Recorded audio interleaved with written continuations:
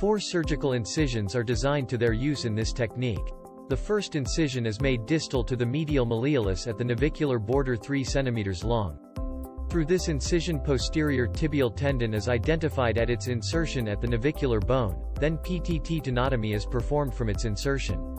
The tendon must be harvested as long as possible, otherwise a short tendon could limit the tenodesis site, decreasing the lever arm of the transferred tendon.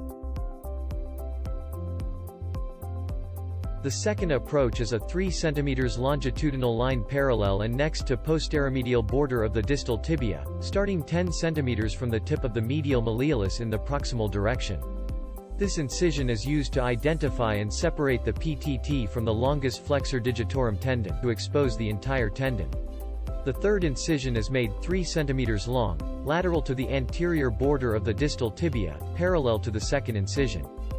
A longitudinal window of 5 cm is performed in the interosseous membrane to transfer anteriorly the posterior tibial tendon. Then, an under-flexor retinaculum path is performed to pass the tendon using a long-angled clamp to pull the PTT from the third incision. The fourth approach is 4 cm long, located in the proximal direction from the metatarsal cuneiform joint, above of the lateral cuneiform. Here, the posterior tibial tendon tenodesis can be developed by tendon invagination through a bone tunnel or by anchor fixation. The final step is to attach the native anterior tibial tendon to the transferred posterior tibial tendon with a side-to-side tenodesis technique.